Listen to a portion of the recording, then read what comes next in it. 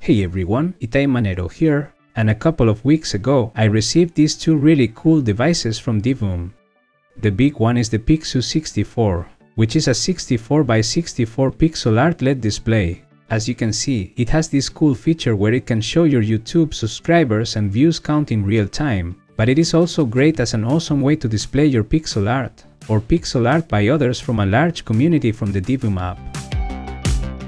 And the little one is the Ditoo-Pro Retro Pixel Art Bluetooth speaker that also looks fantastic when displaying pixel art on its tiny 16 by 16 display.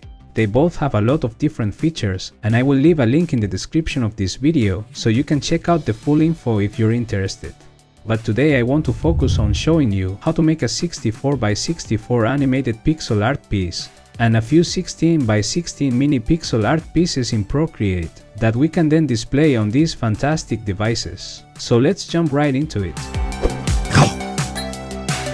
In order to achieve this, I used the Pixel Art Experience brush set for Procreate. You can find it along with a free mini version for you to try out on my Gumroad page through the link in the top right corner of this video or in the description below. The first thing I did was to create a 64 by 64 pixel sized canvas, and I thought it would be cool to make a little animation of a skull rotating on a loop. I had this one here that I could use for reference. I decided that I wanted the background to be dark, so I started with that. Then for the front view of the skull, I activated the symmetry tool. A quick reminder that you can see what brush I'm using at all times by looking at this rectangle here. For this project, since the size of these pixel art pieces is so small, I mainly used two brushes. The 1 pixel size brush for when I wanted to be super precise, and the thin to thick brush that allowed me to be precise, but also press harder with my Apple Pencil to make thicker lines or quickly fill larger areas. At first I worked on the silhouette of the skull in the front view, and only when I was sure that the shape was convincing, I continued by adding the nose hole and the eye sockets. Once I had the front view, I grouped the two layers I used and created a second group of layers before activating Animation Assist in Procreate's Actions menu, the one with the wrench icon. Procreate interprets each group of layers as a single frame in your animation. I then started working on the side view for the skull. My idea was to paint the front, the side, and the back views, and paint the in-between frames later. I also only intended to paint the right views, because I could then duplicate those and flip them horizontally to make the left side views.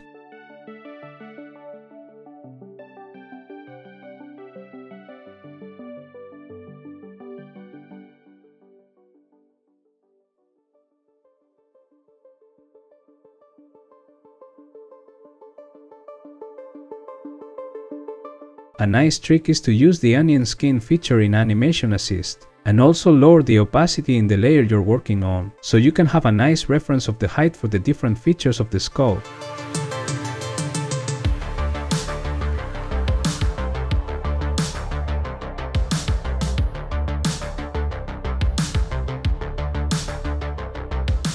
Then I proceeded with drawing the in-between frame. Having both the previous and the next frames visible at the same time helped me to know exactly where the middle points should be placed.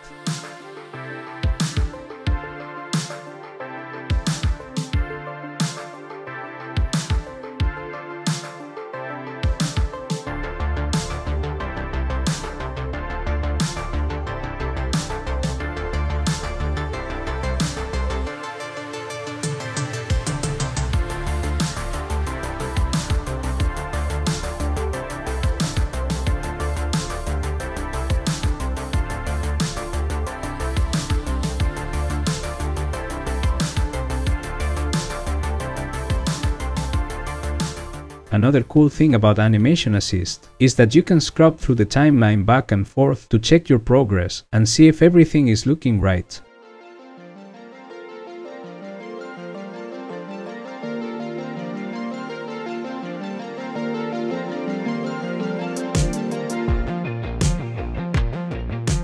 I continued by painting the back view, which is pretty simple as it is basically an elongated sphere.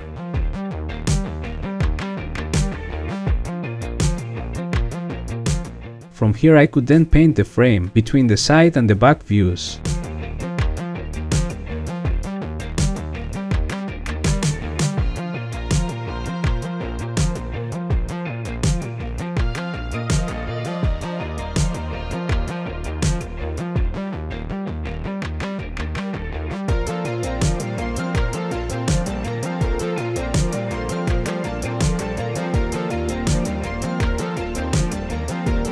Instead of duplicating already the right sides to make the left sides by flipping the frames, I prefer to shade and detail all of the current frames, and this would allow me to save a lot of time.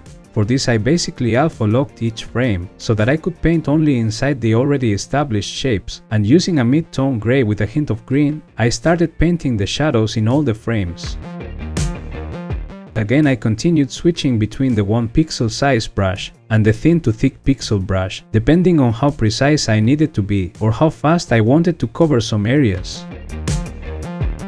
It's interesting to work at this small size in pixel art because it really pushes you to solve the puzzle and find creative ways to represent details, like the teeth in this skull. There's something about the pixel economy in this type of art that is really fascinating and satisfying.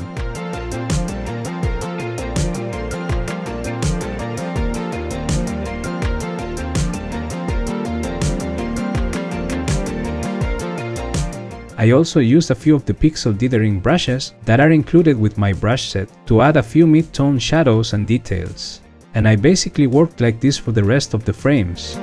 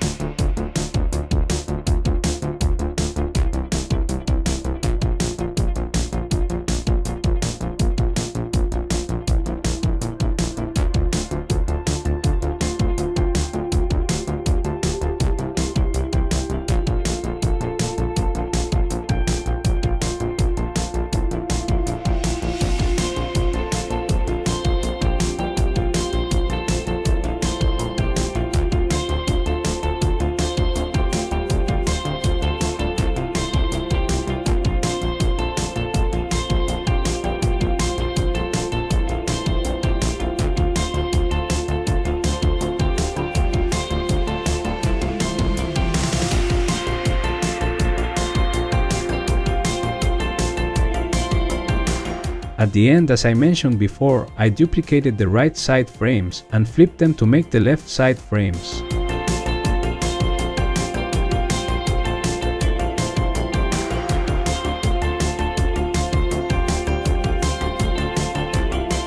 And I also thought it would look cool if, aside from rotating, the skull was also floating a little bit up and down. So I did this just by moving the frames up and down by 1 more pixel on each frame. For the small pixel art, I created a 16 by 16 pixel sized canvas, and my idea was to paint different kind of foods. The 16 by 16 size is really challenging, but also super fun. I started by painting a pizza slice.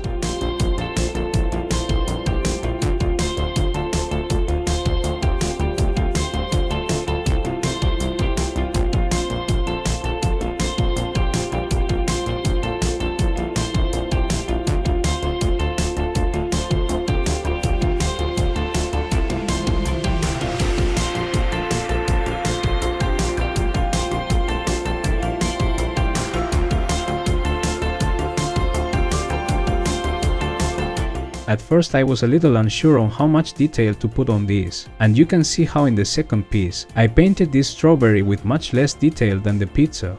I realized it would be much easier to read. So I went back and redid some parts of the pizza slice.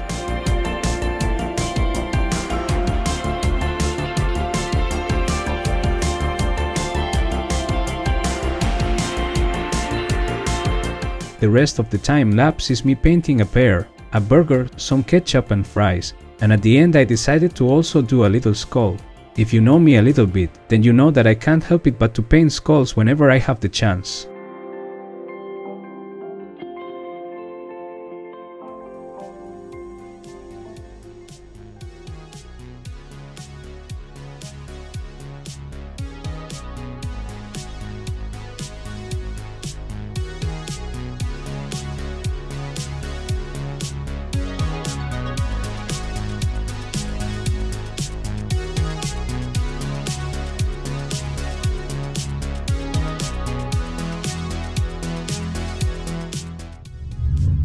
After everything was finished, it was just a matter of sending all these artworks to the devices using the Divoom app.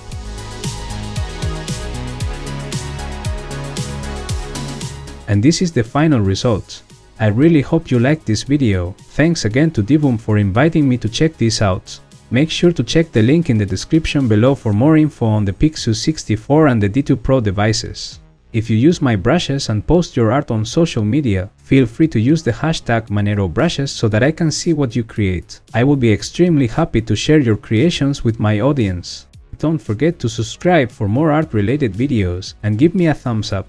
Also, make sure to check out my Gumroad page, where you will find the Pixel Art Experience brush set for Procreate, and many other sets and freebies that I have available. I'm sure something will suit your artistic needs. All the links are in the description below. Okay, thank you for watching. See you next time.